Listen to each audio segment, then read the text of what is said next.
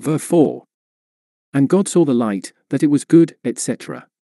Very pleasant and delightful, useful and beneficial, that is, he foresaw it would be good, of great service. As Picurellus interprets it, for as yet there were no inhabitants of the earth to receive any advantage by it. See Ecclesiastes 11 verse 7. Besides, it was doubtless good to answer some present purposes, to prepare for the work of the 2 following days, before the great luminary was formed, as to dispel the darkness of heaven, and that which covered the deep, to rarefy, exhale, and draw up the lighter parts of the chaos, in order to form the wide extended ether, the expanded air, and the surrounding atmosphere, while the Spirit of God was agitating the waters, and separating them from the earthy parts, and which also might serve to unite and harden those which were to form the dry land, and also to warm that when it appeared, that it might bring forth grass, herbs, and fruit trees.